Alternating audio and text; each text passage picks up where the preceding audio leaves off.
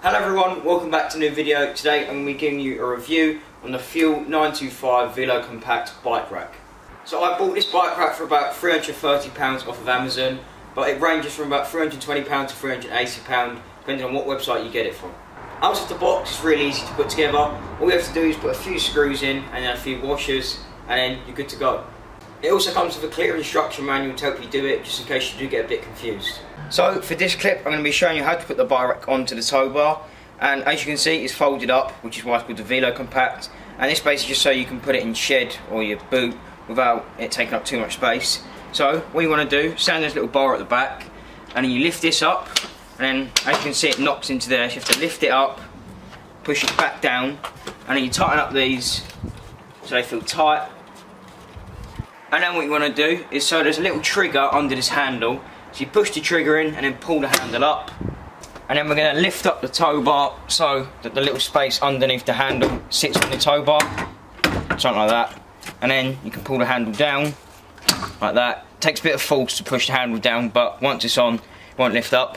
And as you can see here, there's a little lock barrel on the handle, and when you get the bike rack it comes with two keys, one for this and then one for these, and what you do, you push that into there, lock it, and then even when you pull the trigger underneath, the handle won't come up, so that means no one can get the bike rack off of your car. And then the last step to putting the bike rack on is to just pull out these bits. This is where the wheels will sit on the bike, pull the lights out, and then do the same to the other side. And the reason these fold in is because it's a Velo Compact, it's just easy to put into storage, and then they fold out so you can put big bikes on. And also over here, this is a 7-pin, and it basically just goes into the electric plug socket underneath your car so that the lights work on the bike rack. If you have a 13-pin plug, then you have to get a 7-pin adapter to put it on. If you do find that once the bike rack is on it wobbles about a little bit, you can lift up the handle again and then adjust this knob here, and that basically just decides how tight it is around the tow bar. So now we have the bike rack onto the tow bar, I'm now going to show you how to put the bikes onto the bike rack. So the Thule 925 Velo Compact holds 2 bikes. There is another Velo Compact, the 927, and that holds 3 bikes, but I'll be showing you how to put the 2 bikes on today. Okay, so firstly, you want to make sure the nylon straps are undone, and these are basically just going to go around the wheel to make sure it doesn't sway from side to side. And what you want to do is there's one here and there's one on the other side, and you just want to make sure they're undone like that. Okay, so obviously, because this bike rack holds 2 bikes, there's 2 arms that are attached to it, and I'm going to be showing you, for this example, the furthest away bit. So I'm going to get the longest arm and I'm going to undo it so that the gap in here is big enough to fit a bike in, and I'll probably end up doing it all of the way. And then once it's fully undone, you just want to lift it up, ready to put the bike in. Okay, so I'm going to be using my hardtail for this. My full suspension still hasn't come. It should be coming very, very soon though. It's currently sitting at the UK borders ready to get passed through. But anyway, we're going to lift the bike up onto the wheel slots like that. And you want to get the frame holder, put it over the frame, and then do it up so it's tight.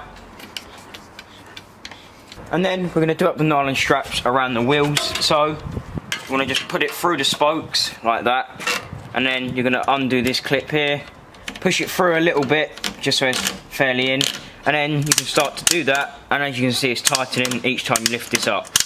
So you want to make sure that it's tight enough so it doesn't sway around on the bike rack. I'm going to now do that to the other side. And as you can see now, the bike's really stable on the bike rack. It doesn't wobble about at all. So we can know that as we're driving along, we won't be wobbling about and shaking onto the other bike. The last step to putting the bike on is you just want to put the key in here and then lock it so that no one can undo this and obviously take your bike. And now as you can see, when you spin this doesn't actually come undone, it just stays on. As I mentioned earlier, the bike rack does have lights which show when you're braking or indicating, and to make them work and turn on, you want to get this plug and then just plug it into the bottom of your car.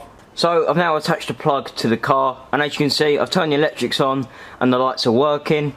So if I indicate left, you can see that the lights are flashing, which shows which way you're indicating. So the lights work as usual on your car would.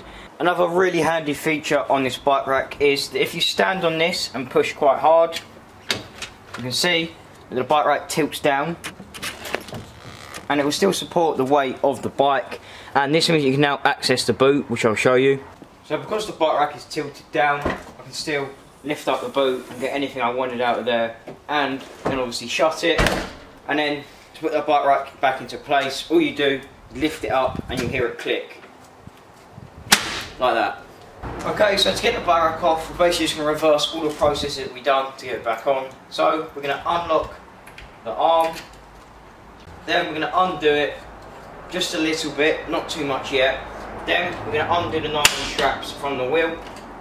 Make sure they're both undone, and then once they're off, you can undo the thing. Make sure you're holding the bike as this comes off, otherwise it will just fall away. Then lift the bike off and obviously go ride. Okay, so to fold the bike rack back up, to put it back in the boot or the shed, wherever you're keeping it, you're going to fold both the arms in, make sure these are fully done up. And then what we're going to do is we're going to unlock the handle as we did before, push the trigger underneath, and then just lift the bike rack off. And if you did have the plug plugged in, you can obviously unplug that. And then you want to push the handle down like that, undo these.